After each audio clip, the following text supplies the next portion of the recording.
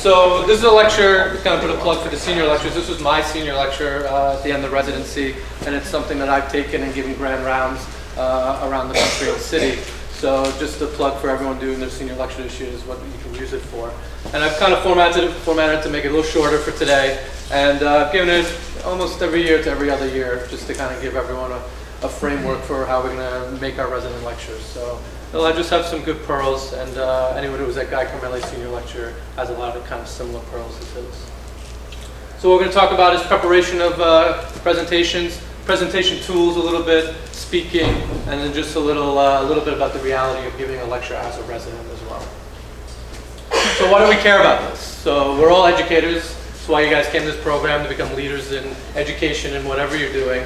And even if you're not in an academic program, you're going to be expected to present material or data in some way or form, either to patients, or you're a medical director, or maybe to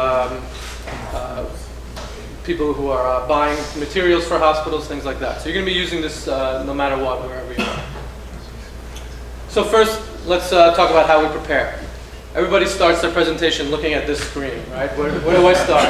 How do I start this presentation? Where do I begin? So it's always a little daunting, and usually takes me a couple of hours to maybe days to really get to do that first step.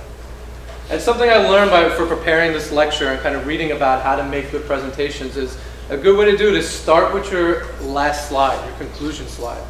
Decide what your learning points for the presentation are going to be, and then you can work backwards.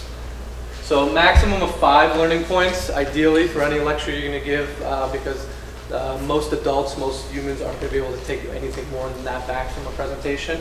And then start with your conclusion slide, and then make an outline from there. And every lecture should have these basic tenets. So you're going to tell them what you're going to tell them. You're going to tell them in the middle, and then end again by telling them what you told them. So you should frame the lecture this way no matter what. And again, it's a lot about repetition and having just these solid 3 to 5 learning points throughout the presentation. So know your audience. Know who you're speaking to. What's their education level? What's the culture of the place you're talking to? This stands for what's in it for me, and what their expectations are. And the example I give for this, if you're talking about hyperkalemia to our group, and you start have a slide about K-exalate, you might get booed out of the room. But if you're talking to the internal medicine residents or an internal medicine doc, then you may want to mention it. You may want to mention it and then talk about the evidence against it, but that would be something that they use often. And just in terms of your education level, if you're doing a presentation to medical students, that may be very different to talking to this room. And it's always a good thing to remember when you're giving a resident lecture that this room has a large span of levels in terms of practice. So PGY 1s, PGY 20s, and you can kind of frame your lecture that way. So this is a good, I think, Eden set me up for this one. So multimedia, so videos. So if you're going to have videos or like high-tech multimedia in your lectures, test them. Test them at home. Test them where you're going to be presenting it. And have a backup. Your lecture should not be completely dependent on some sort of multimedia or video or some format like that. And then know what the setup where you're giving a talk for. Know if they have a dongle. Know if you can use their laptop. Know if you're giving a presentation at Kings County, you may not be able to get on Dropbox. So have backups for where your presentation is stored and how you're going to put that up on the computer. I think this is the biggest thing, one of the biggest things I want you guys to take out of this, and it's difficult for resident lecturers because you guys are busy, but rehearsal of a lecture is probably one of the most important things you can do for a lot of reasons. You don't know how you're going to sound, you don't know what you're going to say if you only practice it in your head and if you've only made the slides. It's not until you talk it out and realize what you're going to say when those slides come up where it's really going to start to become polished. I don't want you to memorize it, I don't want you to have cue cards. I want you to just know what you're going to say for each slide and be able to say it without thinking about it.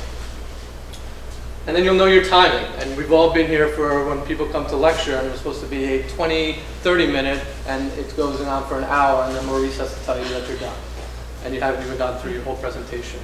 And you just have to know your slides. So you can do this with anyone. You can do this to the mirror out loud. You can do it to your infant or toddler son. My son's heard a couple of lectures. Another cool way to do it is record yourself, and you can email it to people that you trust to listen to you, or even do it through FaceTime or Skype if you don't have anyone available right there and then. So just to review that stuff, so being prepared, you want to know, figure out the learning points of your lecture, think about multimedia and the presentation of where you're going to be lecturing, and then practice, practice, practice, and that's going to make your lecture better no matter what. So just a little comment about format. Usually this presentation has kind of some breakout where we do some audience participation, but I don't think I have time for that today. So just when you're thinking about making a presentation, think about using different formats. You can use small group, and this is a good way kind of not to have everyone passively listening to what you're talking about, have people discuss certain topics, certain questions. You can do a question or case-based presentation, so you can kind of get the audience thinking about what you're talking about, clinically applying it or applying it in real life. And then simulation is just a great way, whether it's either in the sim lab or just having kind of a low-fidelity presentation or example in front of the room. And this really all just comes down to a Confucius proverb.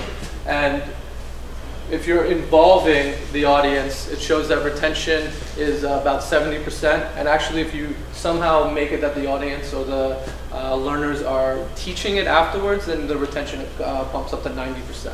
Just listening and being passive, it's usually around 30 to 40% retention. So just a little bit about PowerPoint.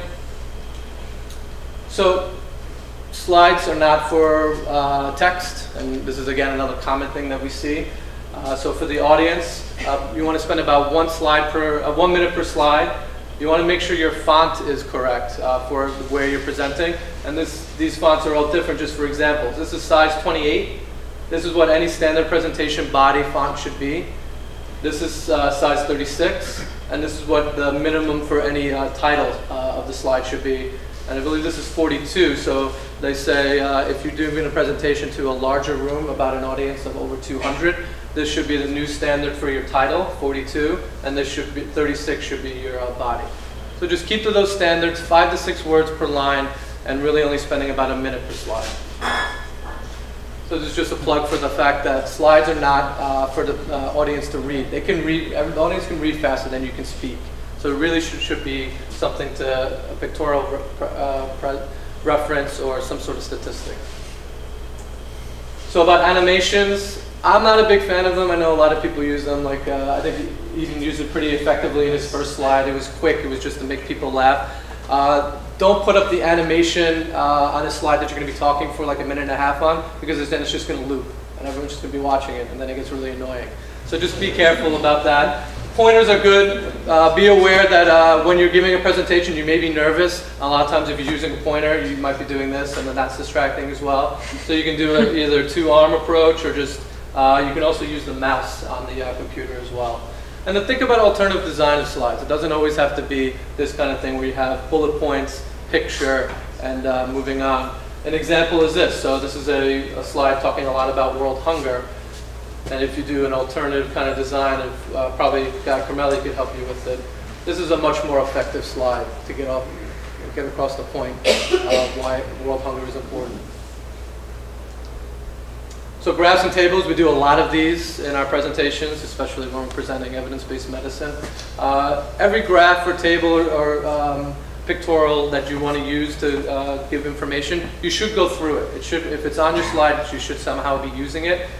Be careful about very complex tables and graphs, and you should never be apologizing for anything in your presentation, because you put it in there. So if it sucks, make it better, or if you can't, then take it out. So an example is this. We see this all the time, right? Most of you guys probably can't read it. A lot of the information may not even be important. So reformat this, or highlight the things that you want to be highlighted. Another example is this one. We see these are in here all the time. Algorithms, going through ACLS. And then sometimes we see this. This is a decent attempt to try to zoom in and show us what's going on at different levels, but it's incredibly blurry. So what I urge you to do is just reformat it, write it yourself, and then you can put in things that you think is important. It might take you an extra couple of minutes, but it's going to be much more effective in your presentation. So just general speaking, faux pas, just public speaking tips. Everyone gets nervous public speaking. I think even the greatest public speakers probably get a little bit nervous. So some just good tips. Rehearse. I think this helps a lot. If you know your presentation, you know what you're going to say, it's going to help it go a lot better. Figure out what you're going to do with your hands. A lot of people have, like clicking pens, tapping, or putting hands in your pockets is not the worst thing to do, but it can be distracting. They say bananas help with nerves, and if it's very bad, try maybe a beta blocker. Ideally, no, people do that. A low dose beta blocker for public speaking. Ideally, don't drink too much coffee, don't drink too much water, try not to drink a lot of alcohol before or after. And if you're at all getting stuck or kind of have that lag in terms of the presentation, you don't know what you were going to say, really just take a deep breath, and if you know your lecture, you're going to be able to move on and figure out where you're going. In terms of your presence in the room, eye contact, a good way to do it is if you're either just going to look all around the room, you don't want to be looking in one place. A Z formation is kind of recommended. You kind of start one area in the room and just slowly go back and forth across the room. Lets people think that you're interacting with them, that you're paying attention to them. If you're going to use notes, try not to write full note cards. It should really just be 1 to 2 words to kind of give yourself references to what you're going to say or where you're going to be. And then moving around the room, which I'm not very good at, but people have seen like Dr. Foley speak. He's always up in the sides of the room, and it kind of keeps people on their toes. They don't know where you're going to move, if they're going to be standing next to you in a couple of seconds. So it really keeps you engaged in the presentation. Humor. I think humor is a good thing to use in presentations, but you have to remember that it should be appropriate. Think about who your audience is. If you offend somebody in the audience, you're going to lose them. They're not going to take away the point that you're trying to give them. So just keep that in mind. It's a good transition. It's a good way to keep enthusiasm up, either for the presenter or for the people in the audience. Time management. This one's huge. Rehearsal helps you with this. So you know how long your presentation is going to be. Show up early when you're presenting, know the layout of the room, know what you're going to be doing, get your presentation uploaded. And also, it's ideal for the people running the presentation, running the conference, like Mo. If you're there early, you're willing to be flexible. You can go first, you can go last, and it's just really helps. And it helps you get invited back to do more presentations. The big thing to remember is no one's upset if you end the lecture early. So if you're given 45 minutes, you should really be rehearsing for a presentation that's about 30 minutes long. And if you end early, don't worry. And no one in the room will be that upset. So finishing strong. So you should be kind of repeating your learning points about 5 times throughout the presentation, especially the most important ones, the things that you want your learners to get out of it. And then you always want a summary slide, something to really just give the take-home points and hit everything home. And something I learned later on was that it's ideal to put up the question slide and ask questions before you give your learning points. And that was something someone taught me, because you want to be the person to have the last word. So let everyone else ask questions. Let those people in the audience who are going to give those comments and try to add on to your lecture, get all that out, and then you have that last slide at the end, and you can give your learning points in your summary. So a little bit of reality. So you guys are busy. It's hard to rehearse, and it's hard to put that extra time into these lectures. But do it out loud rehearsal 1 time. I've done it on my commute. If you drive, you can have the lecture. If you have it memorized, and just talk it through. You are always available to send lectures to me. Set up. I'm always around on Mondays. We can spend 20 minutes, and you can practice with me or any of the other residency directors or faculty. It's going to help improve. It's going to help you be less nervous. It's hard giving a lecture as a resident, right? You're not an expert probably in anything yet. A lot of you are probably experts in a lot of different things. But I guarantee when you're lecturing and presenting on a topic, you probably know more than 90% of people in the room, except for maybe a faculty person who's specializing in that or has read the literature. But you read the literature in the last week or 2. So be confident, and you'll be able to answer questions. Set presentations. Even in these set presentations like M&M, maybe clinical pearls, things where you have slide designs, you can still follow these rules and have a summary slide and objective slide. and it's just going to make your overall learning points and presentation better. And you're learning, so don't be afraid to make mistakes. This is my son. Any questions? Comments? I actually used a rehearsal for my CCM lecture, critical care lecture, which is one of the longer lecture series that we had, and it was very useful. Like I had my fiance listen, which is also a good barometer, even though a lot of concepts can go over their heads though, but if you can get some things through to them and clear things up, it's very helpful. Yeah, non-medical people can help you a lot too with pointing out fillers, like because they're not necessarily paying attention to the content that much, but they can kind of help you with the presentation style and public speaking as well. Any other comments from the faculty? You guys want to add anything to this stuff? I think the fillers are always the big thing that I do it. We all do it. And you watch people who speak on a regular basis, and you don't realize that one of the reasons why they're such good speakers is they don't have those fillers. The so's and the ums, those are the big fillers. And recording yourself and listening to yourself speak and seeing how many so's and ums come out will bother you. Yeah. The best way to get rid of them is to actually consciously slow down your speed. Whenever you're speaking, you're probably talking too fast. I am a major fast talker, and I can sometimes go like micro machine fast. Am I dating myself with the micro machine? No, what is that? What is that? Yep. Anyway, it's like an abacus. Dr. Renner.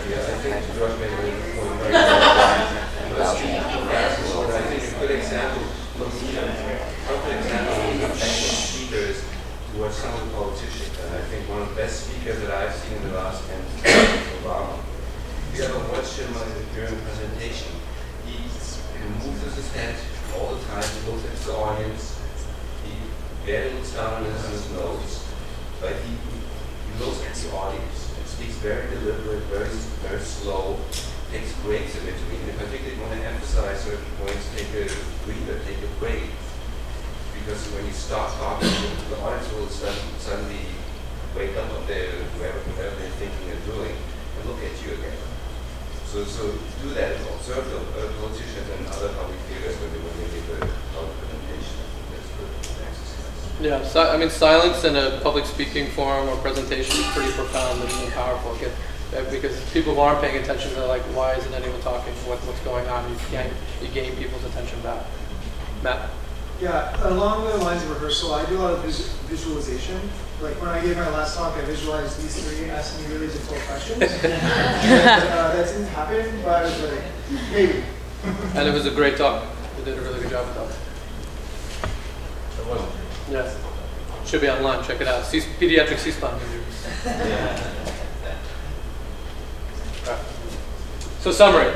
Think about your objective. Always have an objective and summary slide. Start with your conclusion. Start with your summary slide. I think it'll help you make the presentation. Max 4 to 5 learning points. I think probably ideal 3. PowerPoint's a great tool, but it's more for the audience, not for you. So just keep that in mind. And time management. No one's upset if you end early. And just rehearse, rehearse, rehearse. I think it's going to help your presentations go a long way. All right. Thank you, guys.